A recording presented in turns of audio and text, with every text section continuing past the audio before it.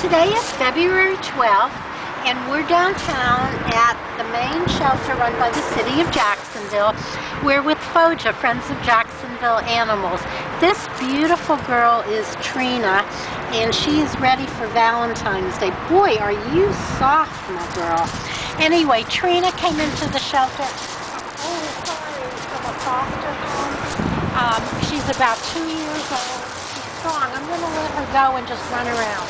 She's a little shy at first, but the staff says that once she gets to know you, she is extremely friendly.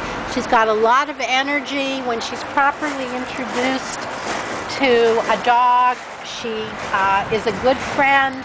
Not so great with cats. She chases them, and she also probably would be best because of her energy level. Are you chilling out?